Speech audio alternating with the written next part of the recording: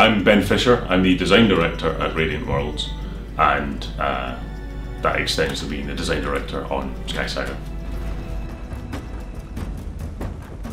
The game is a living, breathing, growing thing, and the best way to coordinate the design is to have one person effectively who's coordinating the creative goals and making sure the game grows in the right direction. So that's my job, is to make sure that each of the little teams of people that are working on parts of the game are working towards the same common goals. Well, it used to be when you were designing a game you could effectively design the whole thing on paper. When you're working on something quite simple, or you're the only person working on it, it means that every part of the game comes entirely from you and you're going to make it all stick together. So you can plan it all on paper and then implement it. When projects get bigger and when projects are more about the relationship between you and the players, your approach has to be one where you effectively make a sort of set of design philosophies, so creative goals. You've got feelings you want the player to have when they're playing the game. You've got sort of emotional experiences you want to bring to the player, and you've got potential ways of achieving them. You've also got you take the people you've got on your team and you balance that with what emotional goals you're trying to achieve and find a nice balance between the two. When you've got a team as big as SkySaga, the way that you coordinate it is you group into scrum teams. So you'll have a team that has a mix of different skill sets. So you'll have designers, artists, animators, programmers, audio guys, sort of effects and rendering guys, whatever disciplines are required to achieve a particular part of the game. And then that team kind of coordinates itself. You'll work with the head of that team, like the scrum lead, to communicate the creative goals, and you'll check in with them as you go. But by and large, you set goals, you let those teams come up with their own solutions to the creative problems you're trying to solve, and then you work together iteratively. So there's lots of people asking me questions, there's lots of answering emails where people have hit a roadblock and they need help.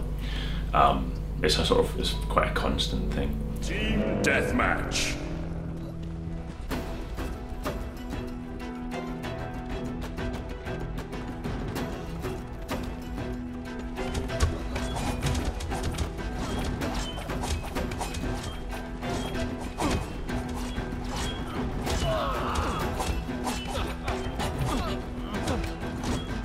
So as art director, I'm in charge of the overall vision for the project, how the game looks.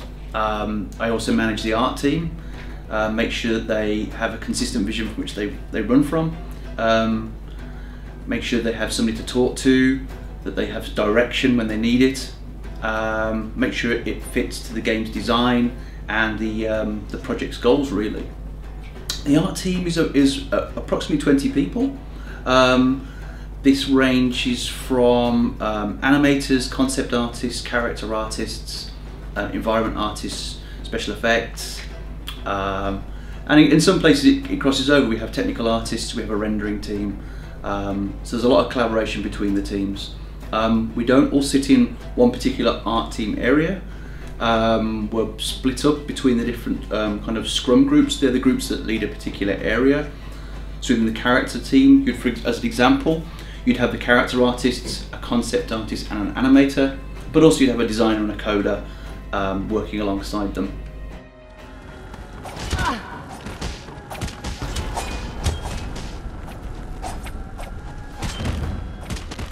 Initially, if we're creating something new for the game, such as a creature, we'd make sure we'd all get together, particularly with the designers and with the AI coders, and make sure we understood the requirements of what the creature needed to do, what its capabilities were, what its movements were, what its attacks were, and how that was going to be implemented. And that would then help influence how we would move forward with the concept. With that in mind, typically we brainstorm a couple of ideas, some discussions between myself and the concept artist, then between the concept artist and the character artist, the animator, and then the concept artist will go away and first off, kind of maybe do a little bit of reference work, looking at things that are similar, maybe certain creatures to draw reference from. They normally draw up a number of thumbnails, where we then all get together, pore over them, and find which ones we like the best. Typically, it's never usually just one picture he's done. It's a combination of parts of them drawn together. After that, it's a matter of moving the concept to a final stage, passing it to a character artist, who then model it, then move that to an animator, and then finally move to in-game where there's a whole load more stuff needed to be done. That's kind of roughly the flow.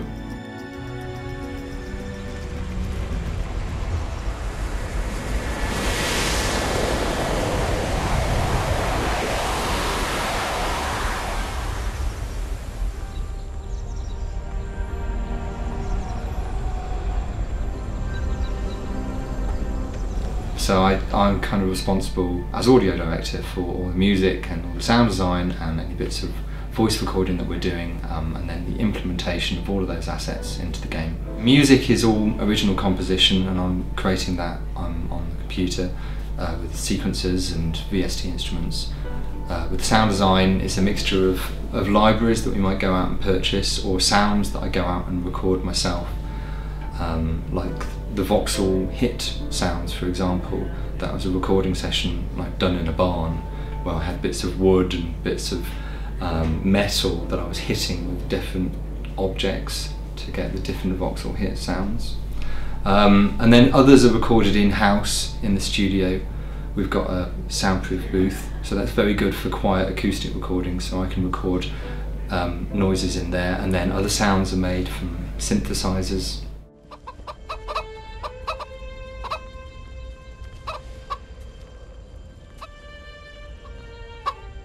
The inspiration for the music in SkySaga has come from lots of different places, from classical music and from folk music from lots of different kind of countries, Irish folk music for example, and then film music as well, so it's all range of stuff that I've been listening to that kind of gets filtered down into the music that we put into the game.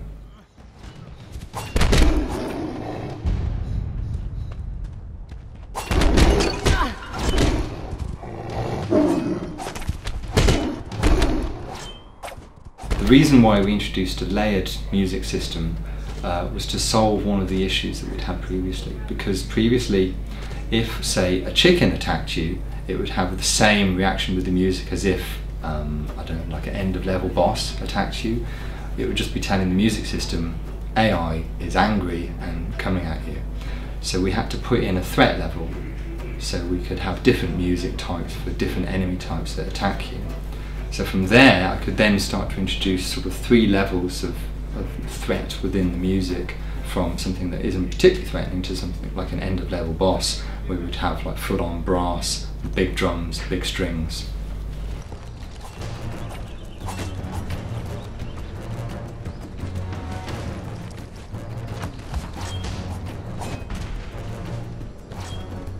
So my favourite character in the game?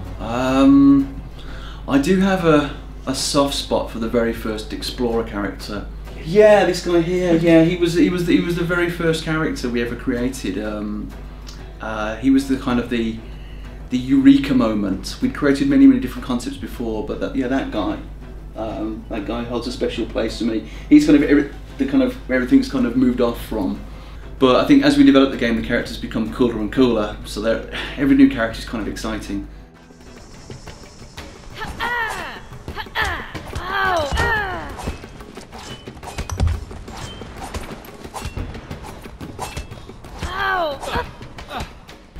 So we've finished Alpha 6 and we did some sort of Christmas, midwinter themed content for the game to experiment with events and sort of structuring the game in a way that grows and changes over time. We're currently getting stuck into what will be an Alpha 7. I wouldn't want to mention too much of exactly what that is because we're still doing that sort of iterating phase of the process. The stuff that we've got as a potential stuff to go in is looking pretty good. I'm quite excited about what it is.